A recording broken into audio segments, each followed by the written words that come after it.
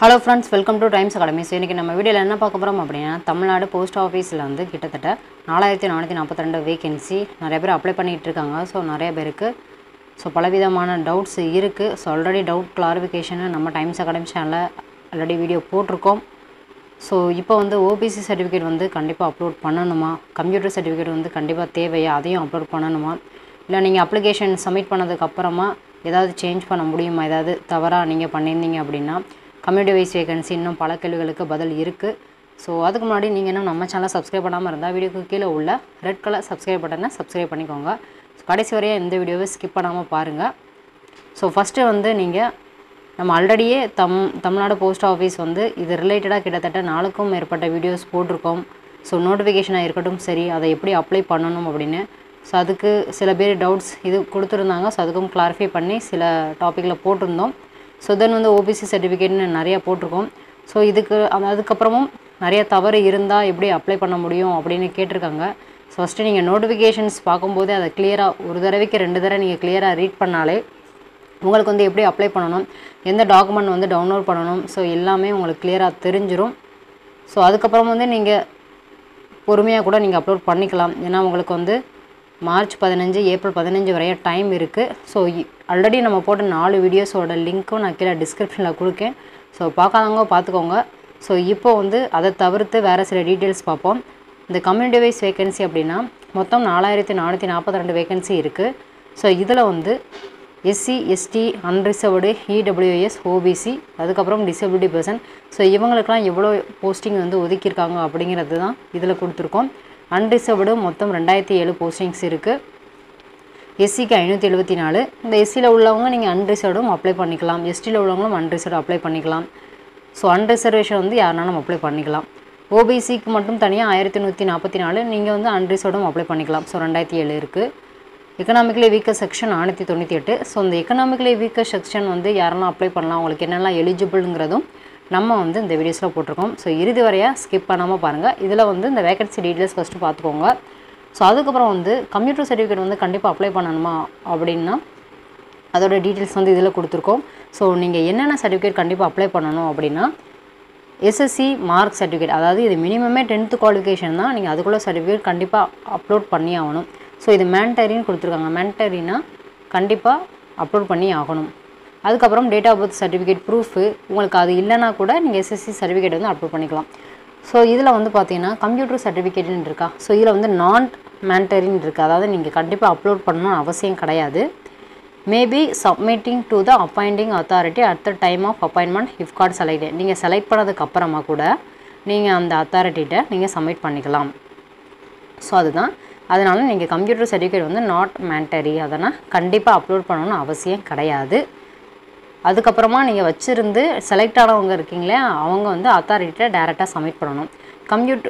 அதுக்கப்புறம் community certificate அது கண்டிப்பாக வந்து நம்ம அப்லோட் பண்ணியே ஆகணும். கம்யூனிட்டி வைஸாக பொறுத்தவரை அன்ரிசர்வ்டு வந்து எதுவும் அப்லோட் பண்ண வேண்டாம். ஸோ OBC, SC, ST அந்த மாதிரி உள்ளவங்க அப்லோட் பண்ணணும். இதில் வந்து நீங்கள் OBC சர்டிஃபிகேட் வந்து நிறைய பேர் TNE சேவை மையத்தில் கேட்கும்போது இன்கம் சர்டிஃபிகேட் கேட்குறீங்க அப்படின்னு சொல்லியிருக்கீங்க. ஸோ அட்ரஸ் ப்ரூஃப்க்கு அவங்க கேட்டிருப்பாங்க. பட் அது வந்து உங்களுக்கு ஆப்ஷனல் தான். மேண்டரி வந்து கண்டிப்பாக பண்ணணும்னு கிடையாது. ஏன்னா நீங்கள் வந்து ஆன்லைனில் TNE சேவை மூலமாக நீங்கள் அப்லோட் பண்ணிங்க அப்படின்னா அப்ளை பண்ணிங்க அப்படின்னா OBC சர்டிஃபிகேட்டாக சொல்கிறேன். அதுக்கு வந்து உங்களுக்கு வந்து லிஸ்ட் ஆஃப் டாக்குமெண்ட்டில் ஃபோட்டோ கண்டிப்பாக அப்லோட் பண்ணி ஆகணும். அட்ரஸ் ப்ரூஃப் கண்டிப்பாக அப்லோட் பண்ணணும். Community certificate, self declaration of applicant வந்து அது கீழே நீங்கள் டவுன்லோட் பண்ணிக்கலாம். இங்கே download self declaration form download பண்ணி உங்கள் சிக்னேச்சரை வந்து இது பண்ணி அதை திருப்பி நீங்கள் ஸ்கேன் பண்ணி அப்லோட் பண்ணணும். ஆனால் அந்த income tax return, other document, proof of income, pay slip, income certificate அதெல்லாம் ஆப்ஷனல் தான். ஆப்ஷனல்னால் அது வந்து அப்லோட் பண்ணணும்னு அவசியம் கிடையாது. பண்ணினாலும் பண்ணிக்கலாம். ஸோ அந்த மாதிரி தான் வரும். ஸோ அதனால் நீங்கள் மேக்ஸிமம் ஆன்லைன்லேயே அப்ளை பண்ணிக்கோங்க. வித்தின் 15-20 டேஸில் உங்களுக்கு கிடச்சிரும். ஸோ அதுக்கப்புறம் அந்த அப்ளிகேஷன் நீங்கள் சப்மிட் பண்ணதுக்கப்புறமா சேஞ்ச் பண்ண முடியுமா அப்படின்னு கேட்டிங்கன்னா நீங்கள் ஃபுல்லாக சப்மிட் பண்ணதுக்கப்புறமாலாம் சேஞ்ச் பண்ண முடியாது. ஏன்னா application submitted application without complete data will also be rejected from consideration. ஏன்னா நீங்கள் ஃபஸ்ட்டே சப்மிட் பண்ணும்போதே கிளியராக பார்த்துருக்கணும். ஸோ அதுக்கப்புறமா நீங்கள் பண்ணணும் அப்படின்னா அது பண்ண முடியாதுன்னு தான் சொல்லியிருக்காங்க. அதுக்கப்புறம் நீங்கள் வந்து இல்லை நீங்கள் வேறு அந்த ரிஜிஸ்ட்ரேஷன் வந்து வேண்டாம், நான் திரும்ப அகைன் வந்து நான் ரிஜிஸ்டர் பண்ணேன் அப்படின்னா நீங்கள் சேம் உங்களோட மொபைல் நம்பர் வச்சு தான் ரிஜிஸ்டர் பண்ணுவீங்க. ஆனால் அப்படி பண்ணும்போதும் அதை ரிஜெக்ட் பண்ணிடுவாங்க. இல்லை வேறு எதுவும் மொபைல் நம்பர் வச்சு கூட நீங்கள் ரிஜிஸ்டர் பண்ணோம் அப்படின்னா உங்களோட டீட்டெயில்ஸ் தான் ஆல்ரெடி நீங்கள் என்ட்ரு பண்ணியிருக்கீங்க. ஸோ அதே டீட்டெயில்ஸாக நீங்கள் திரும்பவும் ஒரு டூப்ளிகேட் பண்ணும்போது ஸோ அதுவும் ஒரு will be removed for consideration for selection அப்படின்னு தான் வரும். ஸோ அதனாலேயே நீங்கள் வந்து சப்மிட் பண்ணதுக்கு முன்னாடி மாற்றினா கூட இது பண்ணிக்கலாம். சப்மிட் பண்ணதுக்கப்புறமா மாற்ற முடியாதுன்னு தான் சொல்லியிருக்காங்க இதில். அதனால் நீங்கள் நோட்டிஃபிகேஷனே கிளியராக படிச்சதுக்கப்புறமா என்ட்ரு பண்ணுறது ரொம்பவே நல்லது. தென் வந்து சரி உங்களோட டீட்டெயில்ஸ்லாம் நீங்கள் என்ட்ரு பண்ணிட்டீங்க, எல்லாமே சப்மிட் பண்ணிட்டீங்க அப்படின்னா நீங்கள் அந்த candidate can check the application ஸ்டேட்டஸ்ன்னு இருக்கும் இல்லையா அந்த ஃப்ரண்ட் பேஜில். ஸோ அதை நீங்கள் கிளிக் பண்ணி உங்களோட அப்ளிகேஷன் வந்து என்ன ஸ்டேட்டஸில் இருக்குது அப்படின்னு நீங்கள் பார்த்துக்கலாம். ஸோ அதை நீங்கள் கிளிக் பண்ணும்போது உங்களோட ரிஜிஸ்ட்ரேஷன் நம்பர் இருக்கும். உங்களோட மொபைல் நம்பருக்கு ரிஜிஸ்ட்ரேஷன் நம்பர் ஃபஸ்ட்டே நீங்கள் ரிஜிஸ்டர் பண்ணும்போது வந்திருக்கும் இல்லையா. ஸோ அது ப்ளஸ் உங்களோட மொபைல் நம்பர், அதுக்கப்புறம் அப்ளைடு சர்க்கிள் தமிழ்நாடு சர்க்கிள் அப்படின்னு போட்டிங்க அப்படின்னா அந்த அப்ளிகேஷன் ஸ்டேட்டஸ் ஃபார்ம் வரும் அப்படின்னு கொடுத்துருக்காங்க. என்ன லெவலில் இருக்குன்னு தெரிஞ்சுக்கலாம். ஸோ அதுக்கப்புறம் வேறு சில நீங்கள் உங்களுக்கு டவுட்ஸ் இருந்தால் கூட ஹெல்ப்லைன் நம்பர் கொடுத்துருக்காங்க. பட் 04428592844. ஸோ உங்களுக்கு வேறு எதுவும் தகவல் வேணும்னு அப்படின்னா அந்த நம்பருக்கு கால் பண்ணுங்கள். இல்லை நீங்கள் கால் பண்ணி எடுக்கலை அப்படின்னா ஸோ நிறைய பேர் இந்த நம்பருக்கு ட்ரை பண்ணிகிட்டே இருப்பாங்க. ஒரு சில நபர்கள் கால் பண்ணி ஏதாவது டீட்டெயில்ஸ் கேட்டிங்கன்னா கூட கமெண்ட் செக்ஷனில் உங்களோட கேள்விக்கான பதில் போடுங்க. ஸோ அது மற்றவங்களும் பார்த்து அதை வந்து இது பண்ணிக்கிடுவாங்க. ஸோ அவங்களுக்கும் தெரியும். ஸோ அதனால் இந்த ஹெல்ப்லைன் நம்பரை வந்து யூஸ் பண்ணிக்கோங்க. ஸோ உங்களோட என்ன கேள்விகள் நியாயமான கேள்விகள் என்ன இருந்தாலும் அவங்க கண்டிப்பாக அதுக்கு ஆன்சர் பண்ணுவாங்க. ஸோ அதுக்கு தான் ஹெல்ப்லைன் நம்பர் கொடுத்துருக்காங்க. லாஸ்ட் டேட் வந்து பார்த்திங்கன்னா ஏப்ரல் 15 வரையா இருக்குது. ஸோ நீங்கள் அதுக்கு முன்னாடி கூட நிதானமாக இது பண்ணுங்கள். அப்ளிகேஷன் ஃபீஸ் பொறுத்த வரையா உங்களுக்கு வந்து female candidate, SC ST candidate so எதுவுமே நீங்கள் அப்ளிகேஷன் ஃபீஸ் பண்ண தேவையில்லை. உங்களுக்கு எல்லாமே ஃப்ரீ தான். ஸோ அடுத்து வந்து பார்ப்போம் என்ன அப்படின்னு. ஸோ நிறைய பேர் என்ஓசி சில பேருக்கு தெரியாமல் இருந்துச்சு. என்ஓசினா நோ அப்ஜெக்ஷன் சர்டிஃபிகேட். அதாவது இது யாருக்கு யூஸ் ஆகும் அப்படின்னா நீங்கள் ஆல்ரெடி ஒரு கவர்மெண்ட் செக்டரில் இருக்கீங்க. ஸோ அதுக்கப்புறம் நீங்கள் இதுக்கு அப்ளை பண்ணிங்க அப்படின்னா நீங்கள் என்ஓசி இஸ் அவைலபிள்னா எஸ் கொடுக்கணும். ஸோ இல்லை நீங்கள் ஆல்ரெடி கவர்மெண்ட் இதில் எதுவும் வேலை பார்க்கல அப்படின்னா நீங்கள் நோன் கொடுத்துருக்கோங்க. ஸோ அதுதான் அது நீங்கள் ஆல்ரெடி ஒர்க்கிங்கில் இருக்கிறவங்களுக்கு அதை பற்றி தெரியும். ஸோ என்ஓசி அப்படின்னா நோ அப்ஜெக்ஷன் சர்டிஃபிகேட் வரும். ஸோ ஃபஸ்ட்டு நீங்கள் அட்ரஸ் ப்ரூஃப் எல்லாமே கொடுத்துட்டீங்க. உங்களோட மார்க்கு கரெக்டாக என்ட்ரு பண்ணி ஆகணும். நீங்கள் தமிழ், இங்கிலீஷ், மேத்தமெட்டிக்ஸ் இருக்குது. இது சயின்ஸுங்கிற இடத்துல ப்ராக்டிக்கல் தியரின்னு 2 கொடுத்துருக்காங்க இல்லையா. ஸோ ப்ராக்டிக்கல்னால் 25 மார்க், 25க்கு 25 அப்படின்னா நீங்கள் பேலன்ஸு, ஏன்னா பேலன்ஸ் மார்க்கை தான் நீங்கள் அந்த தியரியில் அப்லோட் பண்ணணும். ஸோ 50 அப்போ இப்படி பார்த்தா உங்களுக்கு சயின்ஸில் 75 மார்க் வரும். அதை நீங்கள் ப்ராக்டிக்கல் 25, தியரி 50 பிரித்து போட்டுக்கணும். ஸோ டோட்டல் மார்க் அப்டைன்ட் வந்து 427 அந்த மாதிரி வரும் உங்களுக்கு. ஸோ 500ல் 427 அப்படின்னு. ப்ரிஃபரன்ஸ் வந்து நீங்கள் ஃபஸ்ட்டு செகண்டு 5 ஆப்ஷன்ஸ் இருக்குது. நீங்கள் உங்களோட டிவிஷன் வைஸாக நீங்கள் போட்டுக்கலாம். இதில் வந்து ஸோ உங்களோட டிவிஷன்லேயே உங்களோட போஸ்ட்டு செலக்ட் பண்ணி போட்டுக்கோங்க. மேக்ஸிமம் 20 வரையா ப்ரிஃபரன்ஸ் கொடுக்கலாம்.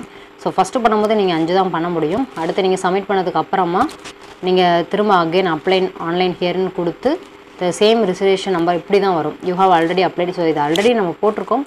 டு விஷ் டு கண்டினியூ அப்படி ஓகே கொடுத்தீங்கன்னா ஸோ திரும்ப வரும். திரும்ப 5 ப்ரிஃபரன்ஸ் கொடுத்ததுக்கப்புறம் நீங்கள் அகெயின் ரிமைனிங் உள்ளது பண்ணிக்கலாம்.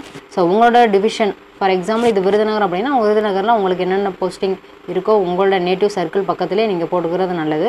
ஸோ ப்ரிஃபரன்ஸும் அதே கொடுத்துக்கோங்க. ஸோ உங்கள் பக்கத்தில் உள்ளது அப்படின்னு. ஸோ அது ரொம்ப நல்லது தான். ஏன்னா உங்களுக்கு வந்து நேட்டிவிட்டி சர்க்கிளில் தான் நம்மளுக்கு வந்து போஸ்டிங்ஸ் கொடுக்க பார்ப்பாங்க. ஸோ அதனால் அது யூஸ்ஃபுல்லாக இருக்கும். அதுக்கப்புறம் இடபிள்யூஎஸ்னா எக்கனாமிக்கலி வீக்கர் செக்ஷன். இது யார் அப்ளை பண்ணலாம் அப்படின்னா அதாவது எஸ்சி எஸ்டி ஓபிசிலாம் அப்ளை பண்ண முடியாது. அதர் ஜென்ரல் கேட்டகரி இருக்கீங்க இல்லையா. ஸோ அவங்க வந்து உங்களோட வருட வருமானம் அதாவது உங்கள் ஃபேமிலி வருட வருமானம் வந்து 8 லட்சத்துக்கு குறைவாக இருக்கணும். ஸோ அதுதான் இதோட எலிஜிபிள். அதுக்கப்புறம் கீழே வந்து 5 acre of agriculture land and above அதெல்லாம் இருக்கக்கூடாது. Does not own R possesses residential flat 1000 square feet அதுக்கு அபோவ் இருக்கக்கூடாது. அதுக்கப்புறம் plot number 100 square yard and above in notified municipality அந்த முனிசிபாலிட்டிக்குள்ளே இருக்கக்கூடாது. ஸோ இதெல்லாம் இருக்கக்கூடாது அப்படின்னு இதுக்கு கண்டிப்பாக இன்கம் சர்டிஃபிகேட் தேவைப்படும். ஏன்னா நம்மளுக்கு வந்து ஸோ இது வாங்கணும் அப்படின்னா அதுக்கு உண்டான தேவையான சர்டிஃபிகேட் வந்து சப்மிட் பண்ணணும். ஸோ இது உங்களுக்கு வந்து அந்த தாசில்தார் ஸோ அவங்கக்கிட்ட ஸோ யார்கிட்ட சைன் வாங்கணுமோ அவங்கள்ட்ட சைன் வாங்கி தான் இதை சப்மிட் பண்ண முடியும். ஸோ இது வந்து நீங்கள் வந்து ரிசர்வேஷனில் இருக்கக்கூடாது. அதாவது எஸ்சி எஸ்டி ஓபிசி இவங்கெல்லாம் இது அப்ளை பண்ண முடியாது. இடபிள்யூஎஸ் இது வந்து ஓசி ஜென்ரல் கேட்டகரி இருக்காங்க இல்லையா. ஸோ அவங்க தான் இதுக்கு அப்ளை பண்ண முடியும். ஸோ ஃபார்மட் இப்படி தான் இருக்கும். இந்த எலிஜிபிள் தேவை அப்படின்னு சொல்லியிருக்காங்க 8 லட்சத்துக்கு குறைவாக இருக்கணும் அப்படின்னு.